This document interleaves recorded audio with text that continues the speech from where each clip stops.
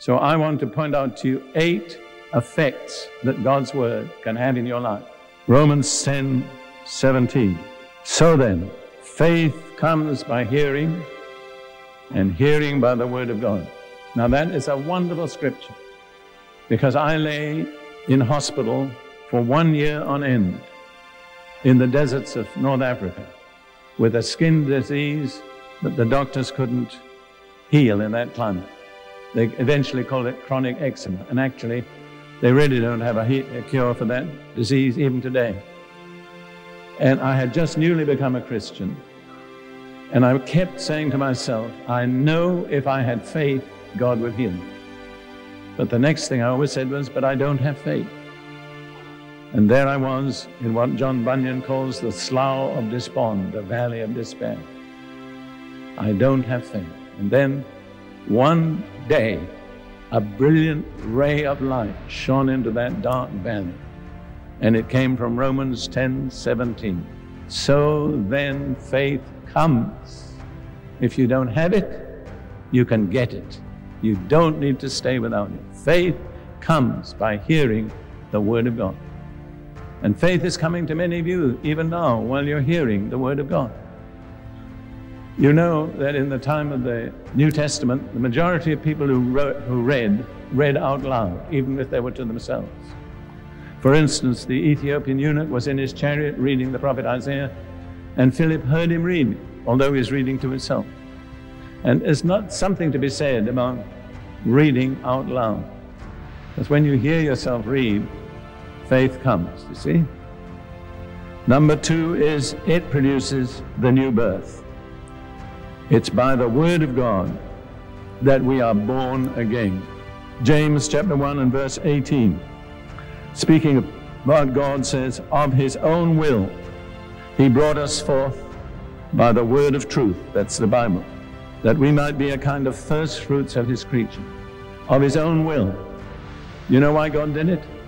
Because He decided to do it. We don't get any further explanation than that. And when you get back to the beginning of everything, it all starts with God's decision. God decided to bring forth a people for Himself. And He decided that He would be brought forth by the Word of God, by the Scripture. And that's what brought you and me to know God, to become a new creation, the people of God. It's by the Word of God. And then, once you've been born again, what you need is nourishment. And the marvelous thing is that God's Word has provided suitable nourishment for every stage of spiritual growth. When you're just a little spiritual baby, you need milk. And that's what Peter says in the next chapter of 1 Peter, in verse 2, 1 Peter chapter 2, verse 2. As newborn babes, desire the pure milk of the Word, that you may grow thereby. So once you're born again, you should have a very healthy appetite for the Word of God. And there are many of us here tonight, I'm sure, could testify. When we were born again, the one thing we wanted to do was read the Bible. We were born healthy infants with a healthy appetite for the one thing that could really nourish us. But then as we grow up, we need things like bread.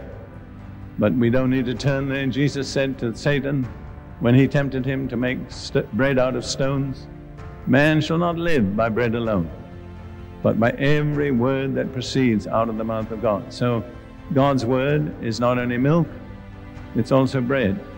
But as we grow up, we need more solid food. And this also is provided in Hebrews chapter 5. For though by this time you ought to be teachers, you need someone to teach you again the first principles of the oracles of God. And you've come to need milk and not solid food.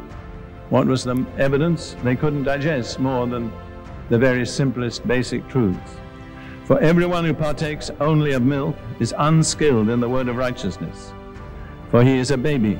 But solid food belongs to those who are of full age or mature.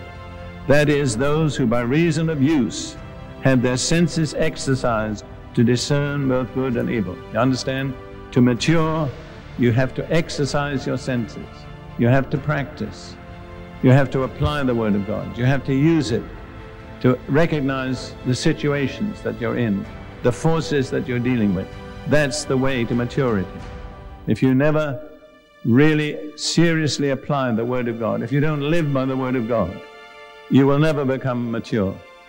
You'll never be able to take more than milk or maybe a little bread. But solid food is only for those who have practiced, who have exercised, who have applied the Word diligently, regularly in their lives.